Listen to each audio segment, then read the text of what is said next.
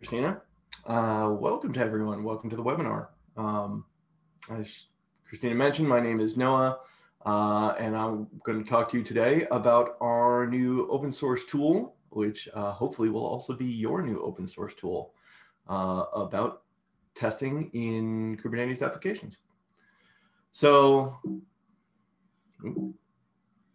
if my clicker works.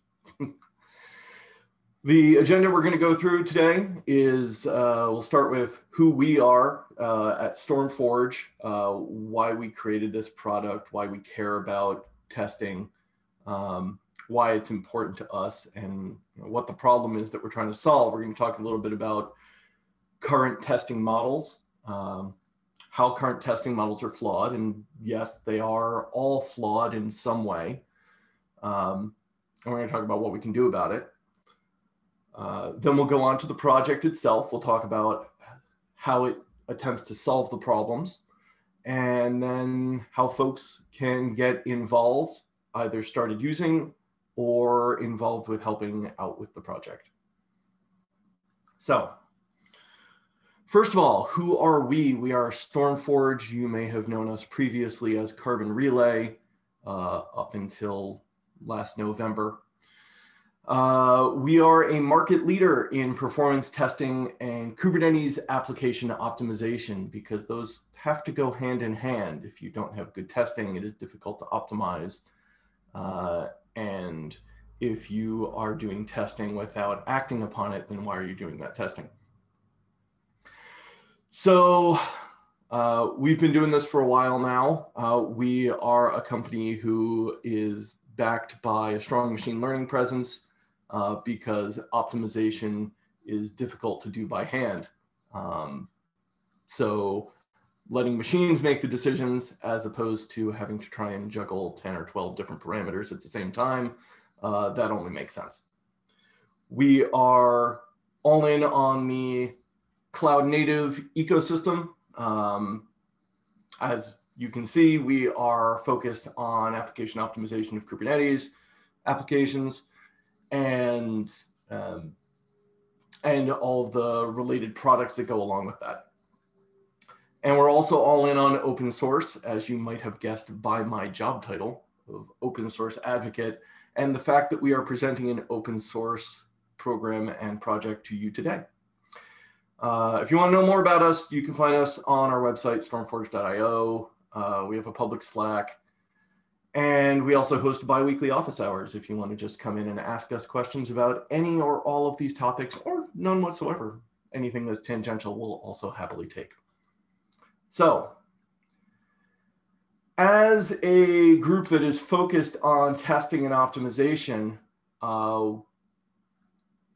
we want to first establish what is optimization and how did it get us to this particular question that we wanted to solve.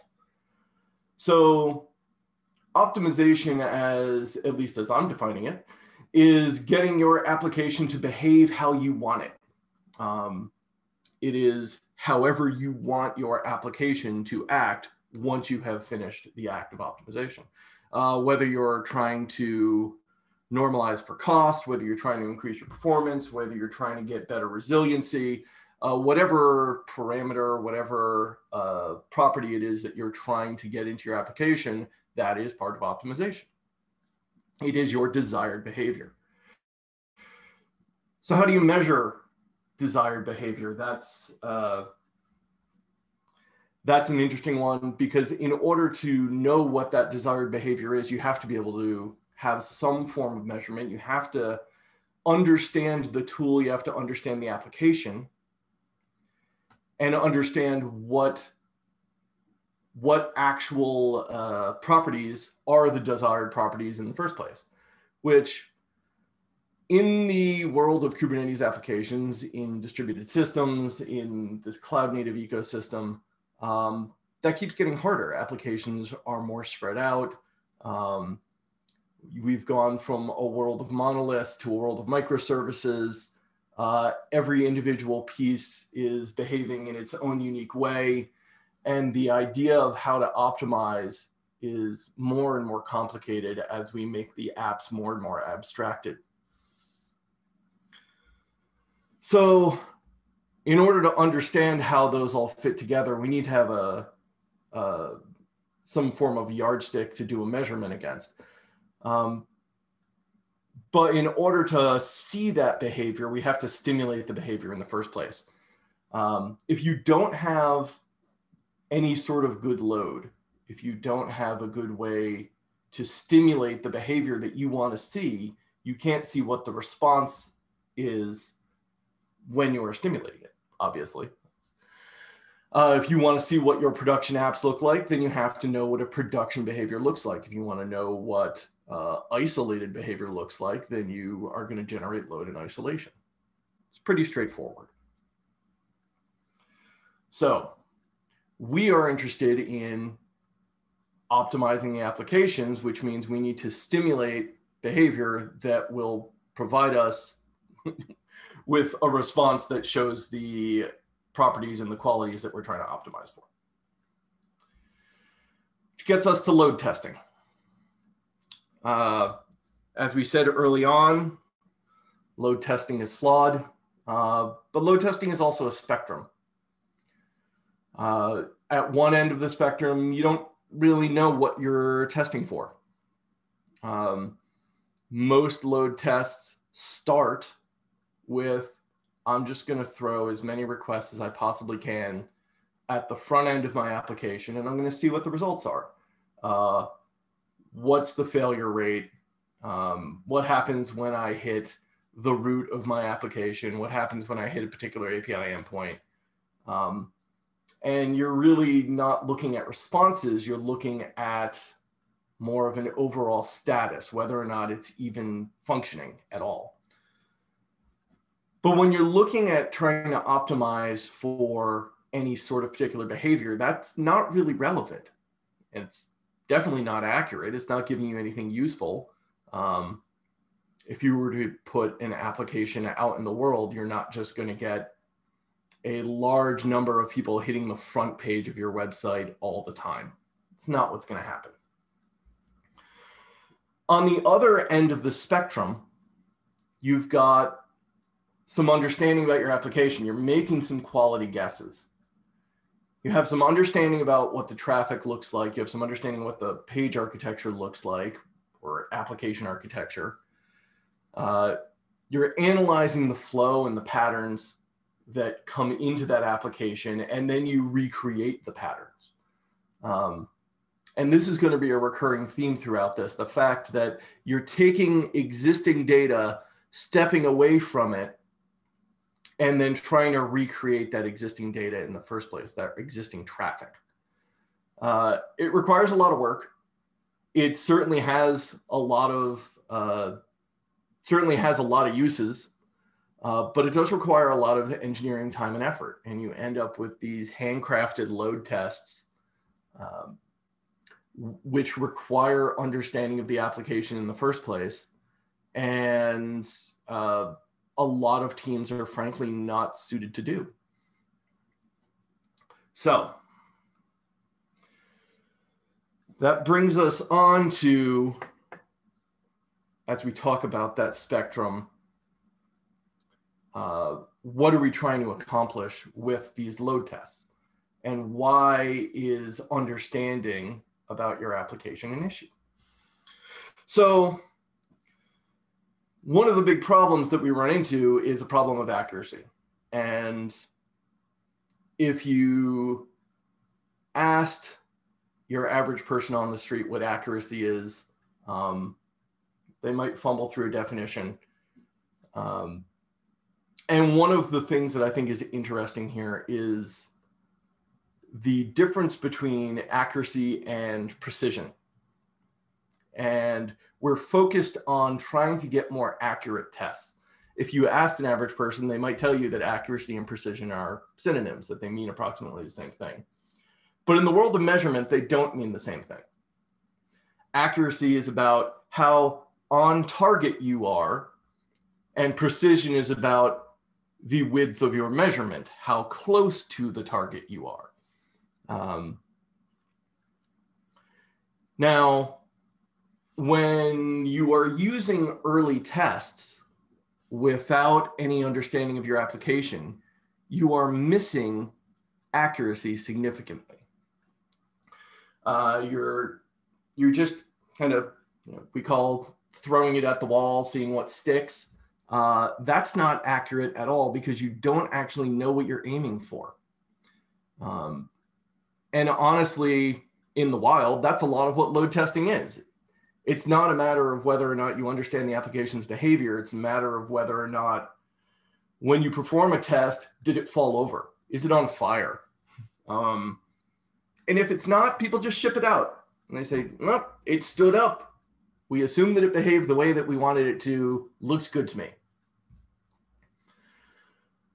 And if you are putting in that effort, well, then you're getting better tests. You're getting better understanding of your application if you're putting in the effort to do so, in that you know what the results should be. But as we said previously, that takes a lot of work. And since you're stepping away from the initial traffic in the first place in order to analyze it and get back to recreating tests, this is where we make the statement that all tests are flawed, because you've already stepped away from reality. You are not in a world where you're actually working with the real data. You're already working with an abstracted set of analysis. So across the entire spectrum, all of your tests are flawed, whether you're doing them in an inaccurate sense or whether you're putting in the work to get as close back to what you started with in the first place.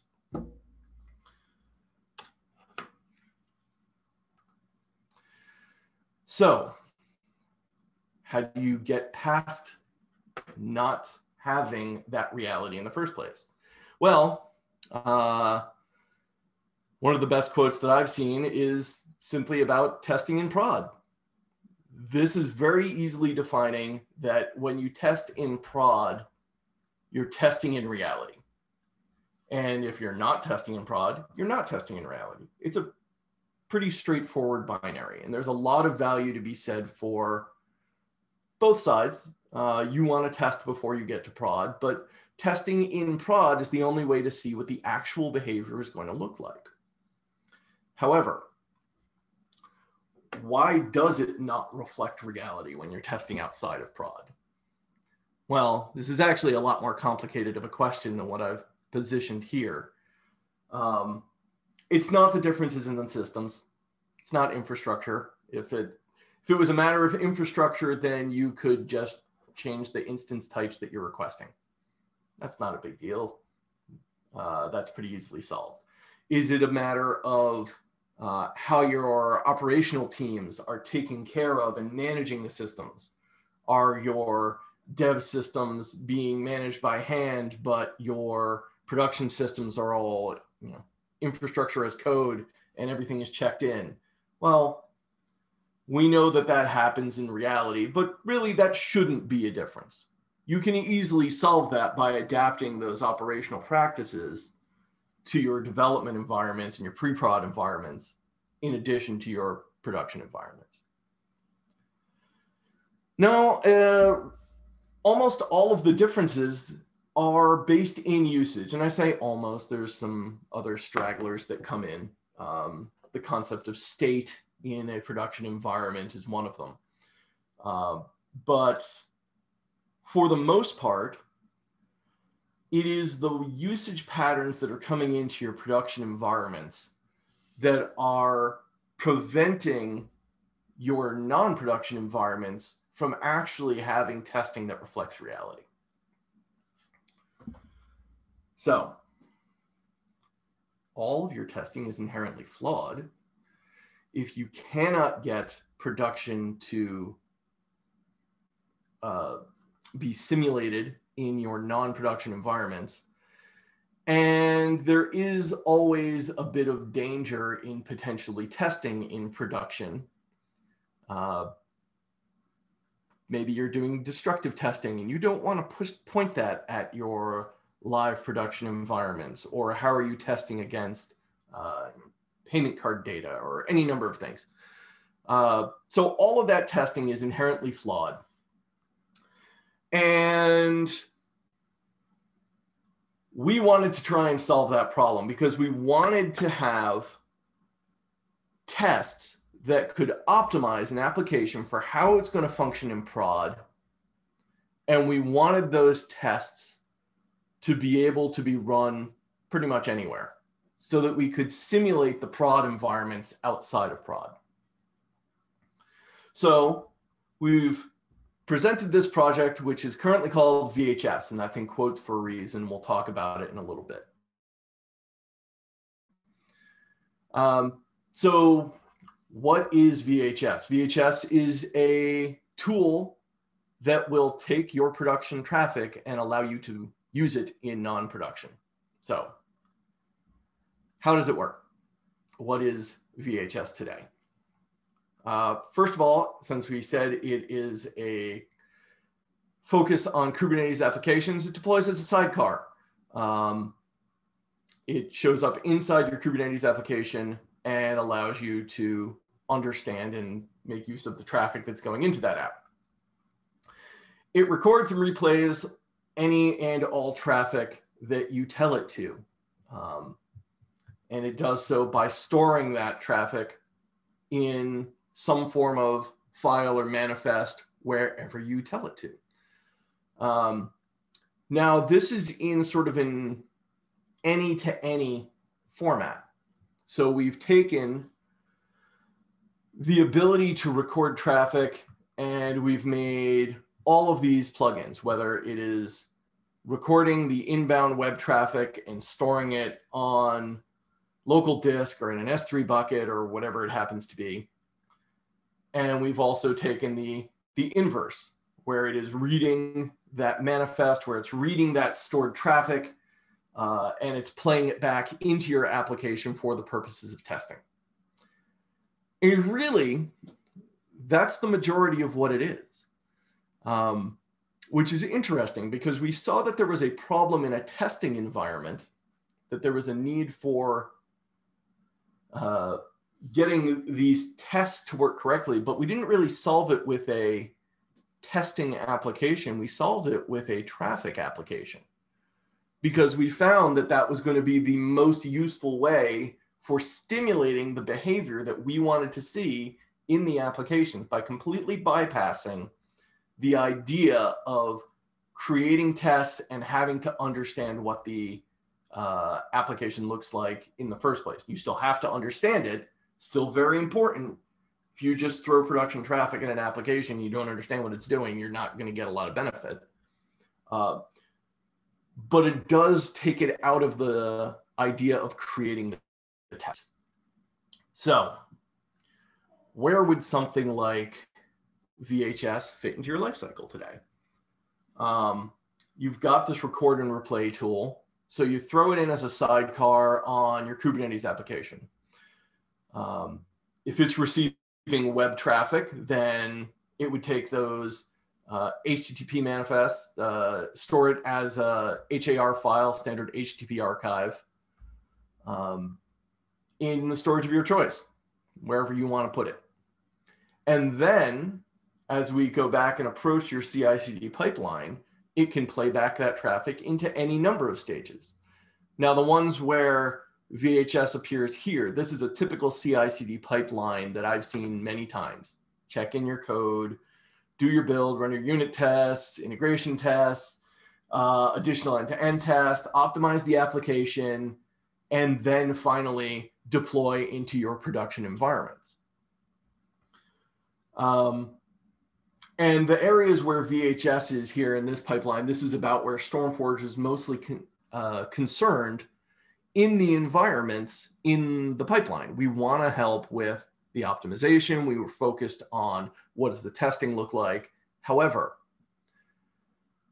this turns it a little bit on its ear because this is a typical CI/CD pipeline. But while this is where it would fit, the very concept of these being stages in your pipeline might change because you have the ability to stimulate that production traffic into your test cycle. So this entire test cycle might change by virtue of you being able to throw live traffic at it.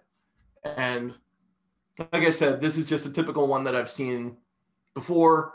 I'm sure that any number of people on this call can come up with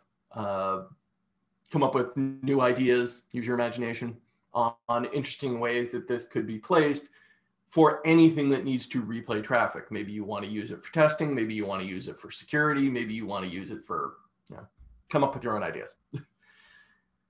So that's what we've got.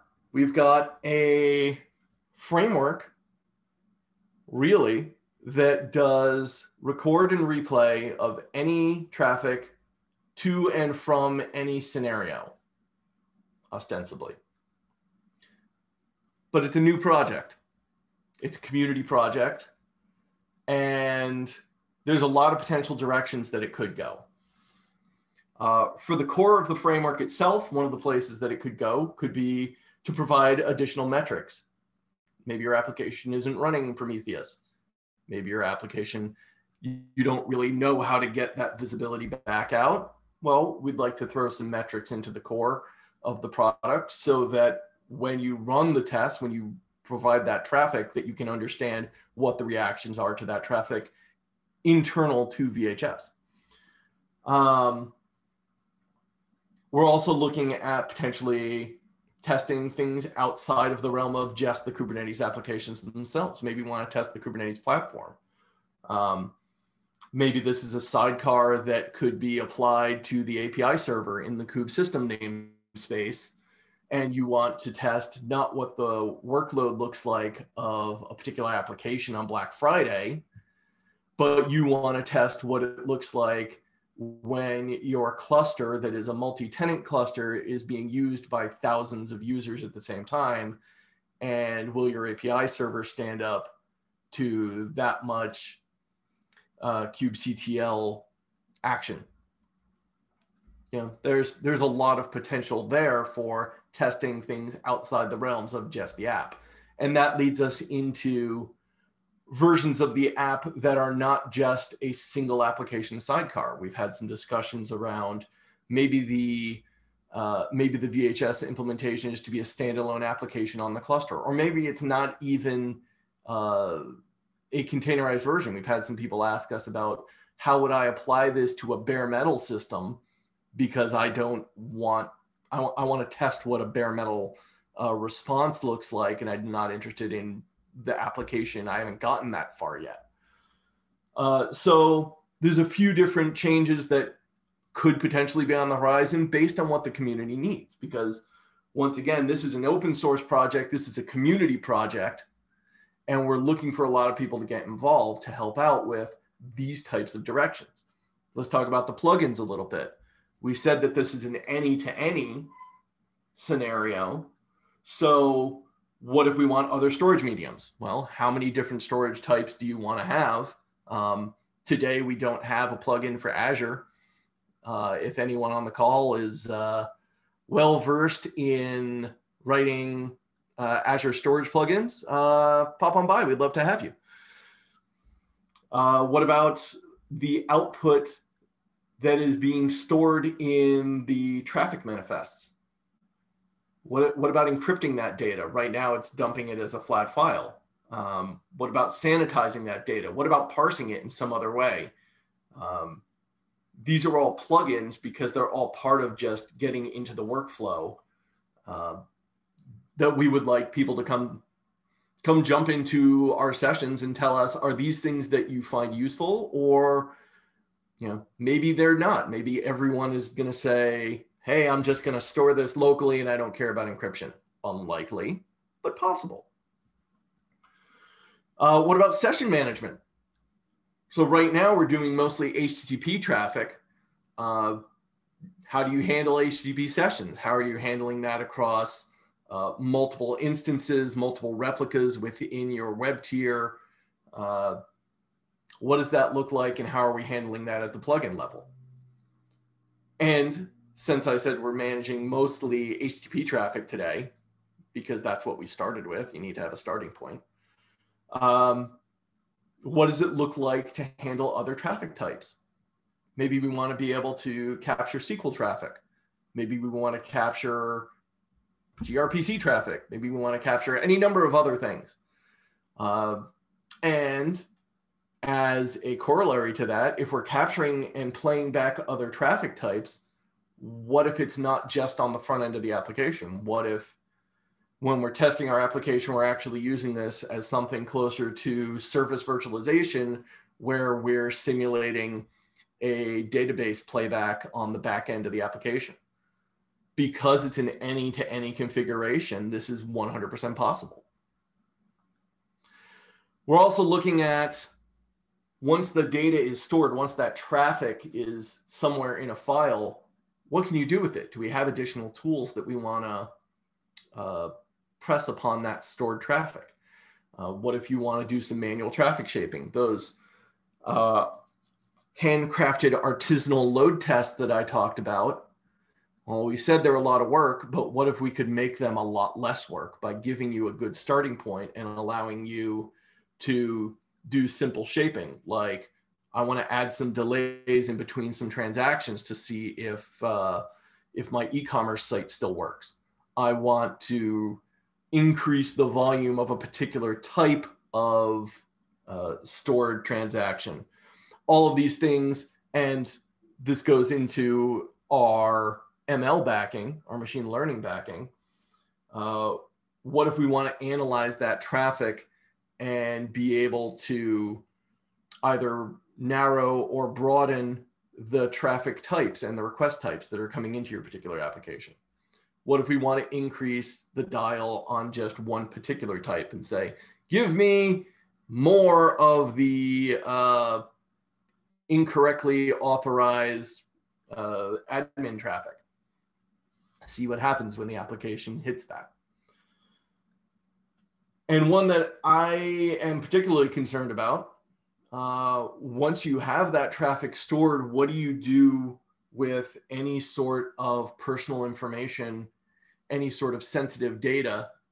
And this goes for a couple of different reasons. You've got things like GDPR, where you don't want to store any sensitive or personal data if you can avoid it.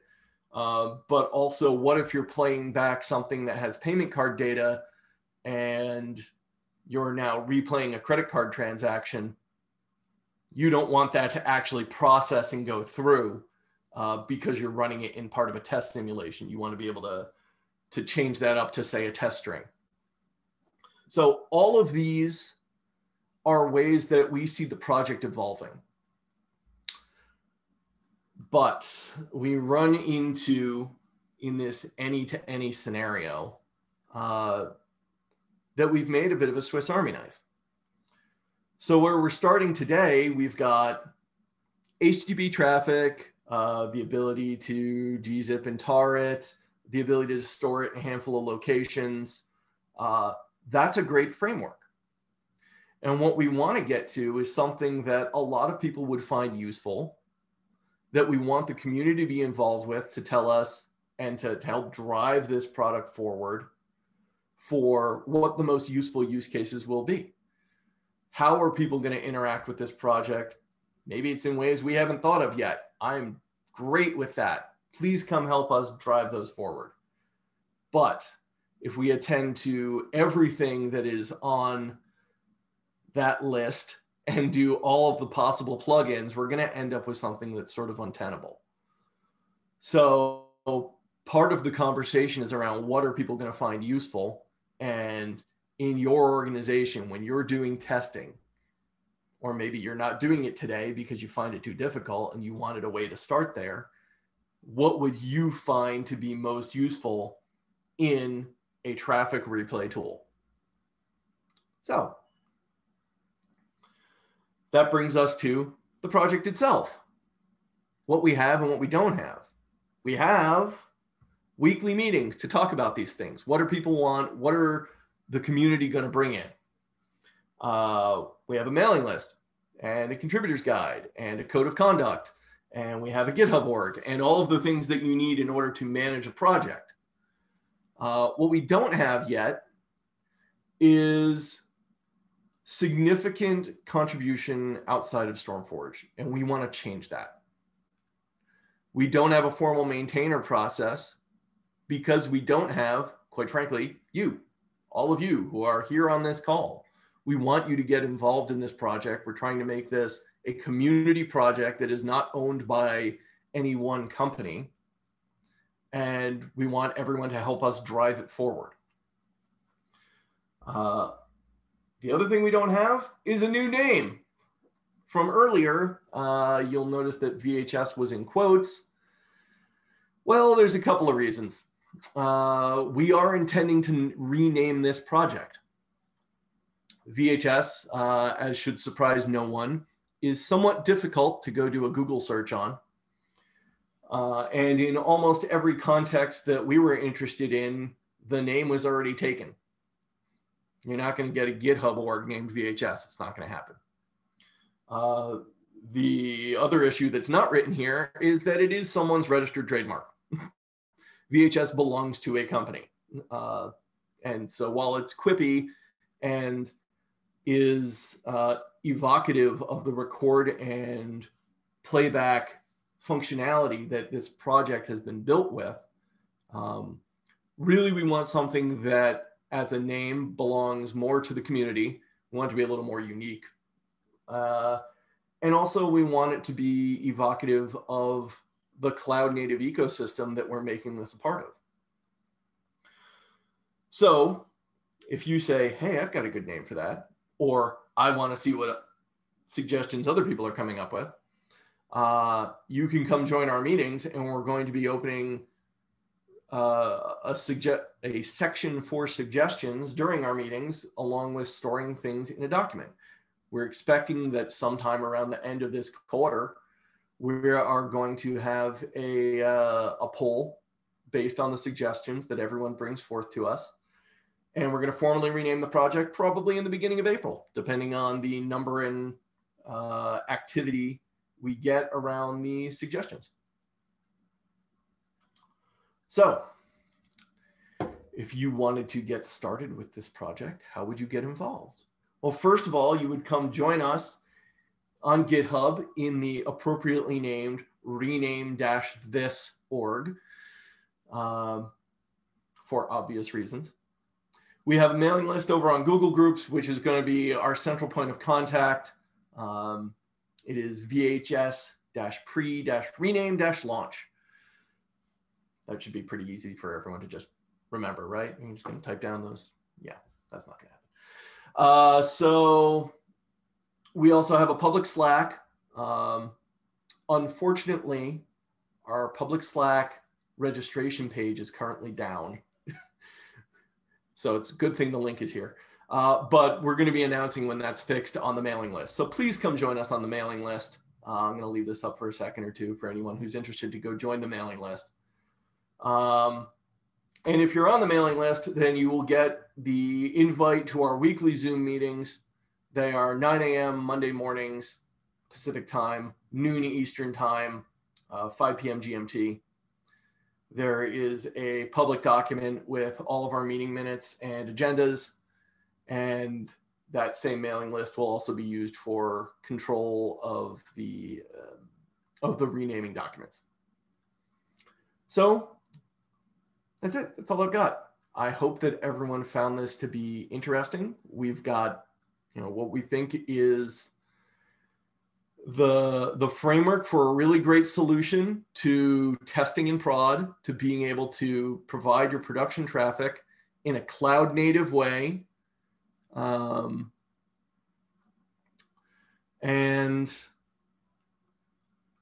now we're going to maybe I'm going to move on to questions. There we go.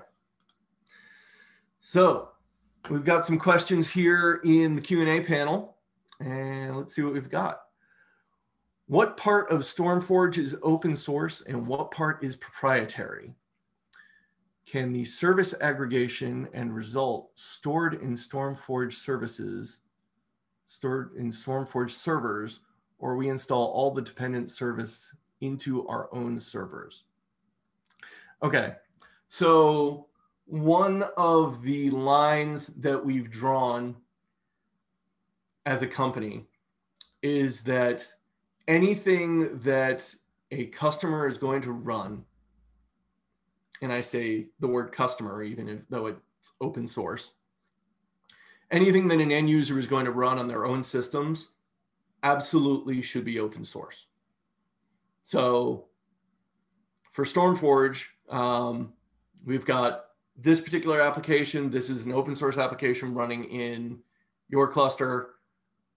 If it reaches back to other things, that is a matter of discussion. Like we talked about the machine learning, that piece wouldn't necessarily be open source, but anything that you're running for the optimization, for local testing, anything that you're running locally is going to be open source.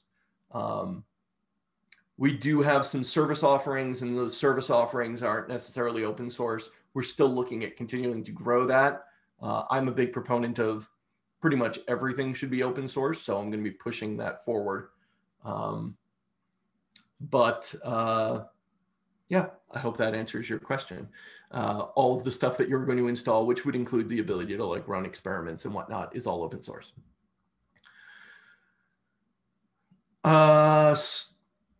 Storage overhead required. It is primarily text, so it's not a lot. If you've ever seen the output of, something like Wireshark, it's just a big blob of text. It doesn't take a whole lot, and it goes from there. The VHS object itself is an image, so that's not taking a lot of space. I can't give you a I can't give you a direct answer, because that's sort of like asking how much water is there in a swimming pool, or how long is a piece of rope. But I can tell you that it's text files and doesn't take up a whole lot of space. Okay, question. What happens if a node's clock has become skewed? For example, very active nodes with a lot of CPU may go kilter in their NTP if not set up properly, so you could find a 5-minute or more mismatch. I'm not sure I understand what the context of the question is. Node clocks are a problem. I've seen that in production many times. But if we could get some more clarification on what you're asking with respect to a particular product, or if you're just asking in general about node clock skew, I'd appreciate some more clarification on that question. And in the meantime, what's the next one? What about the GDPR from capturing a real traffic point of view? That is, like I said in one of the previous slides, that is one of our primary interests on how we handle traffic, and we want there to be some form of plugin to handle sanitization of personal data. Now, whether that happens during the capture or it's something that has to happen as a tool after the fact, I would prefer it to happen during the capture so that it never actually makes it to the stored data in the first place, as opposed to sanitizing the data after the fact, which is sort of, you're not really adhering to GDPR if you're doing that. And it's a great question, and it's something that we really need to be concerned about. And we would love people to come help us with that sort of endeavor around data filtering, because right now it's not doing it, and it needs to. We'll give a minute or two to see if any other questions pop up. But other than that, barring any other questions, I hope that folks found this interesting. Replay is the issue. This is regarding the clock skew earlier. Replay is the issue. I assume you need to align events records with regards to timestamps. Imagine a reply logged before a query. this could affect Kubernetes also in frustrating ways. Yeah, so that's going to come down to being able to replay events as they came in. If there are timestamps in there and the timestamps need to be updated, then that would have to become part of, realistically, that would be part of data sanitization, I think, to say I'm replaying this in a scenario where I want to update any clock signatures to now. And that would have to be covered at the plugin level, because otherwise you're playing back traffic that already has a timestamp built into it. And there's not really a reasonable way to associate that. And that might be part of the test. Can your system even handle a playback that has a timestamp other than now? That's frankly something that I hadn't really thought about until just now. And I would encourage the person that asked this question to come on by our meetings and present it as a formal issue, something that we need to be concerned about and something that we need to manage in the plugin management. Thank you for that question. That's really interesting. Barring any other questions, we'll give it a minute. I hope folks saw this as interesting and want to come join our meetings. The mailing list is the place to start, which I will put back up here. And looks like we're clear on questions. Thank you all for coming out today, and I hope this was interesting and educational. All right. Thank you so much, Noah, for your time today. And thank you to all the participants who joined us. As a reminder, this recording will be on the Linux Foundation YouTube page later today. And we hope you're able to join us for future webinars. Have a wonderful day.